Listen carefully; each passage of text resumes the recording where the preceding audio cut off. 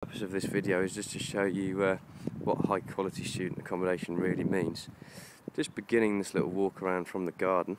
As you can see, it is a double garden, shielded from the surrounding houses. There's a bit of a yard here which I will admit needs a bit of a tidy, but throw 100 students and a keg of beer in here and I'm pretty sure no one will notice the hose pipe and the bucket. We'll just go straight on in now to the communal part of the house.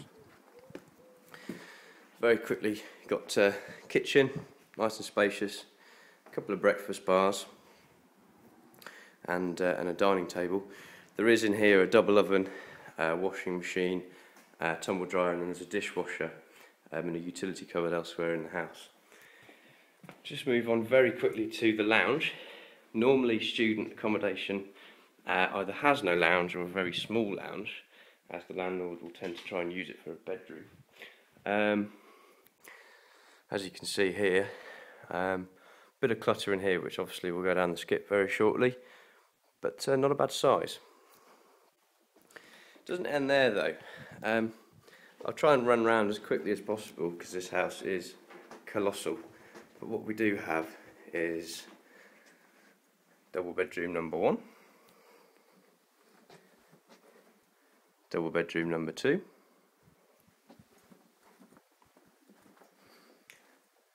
little bathroom with a shower sizable enough for 2, I suppose. Double bedroom number 3,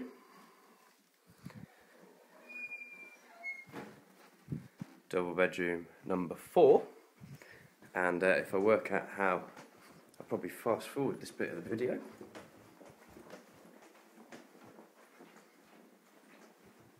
Bedroom number 5. I have to say I like this one.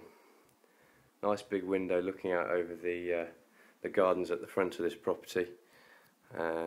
Double bed, you know, decent amount of shelving, wardrobe. You'll notice there's no chair, but there is actually a leather recliner floating around for this one.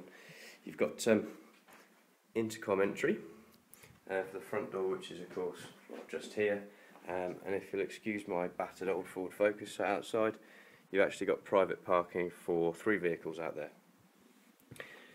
Quickly on to the second floor. There is the leather recliner which needs to be downstairs and the spare wardrobe. Here we are, double bedroom number 6, and lucky for some, double bedroom number 7 with, I have to say, quite a lot of floor space. Views over the gardens to the rear, so hopefully my white balance will adjust correctly, and quite a tasty ensuite bathroom, I have to say. Just kill that light here. Think of the environment. Now seats for 9 people, so here we are, bedroom number 8. Again, nice big double. Ladder's still in here, just finishing off painting and decorating. This was obviously one enormous great room at some stage, but we've partitioned it. Cunning. And here we are, bedroom number 9, which, well, again, nice sizable bedroom with what has to be said, fairly decent views over the town. I think that's pretty much it from me. Signing out.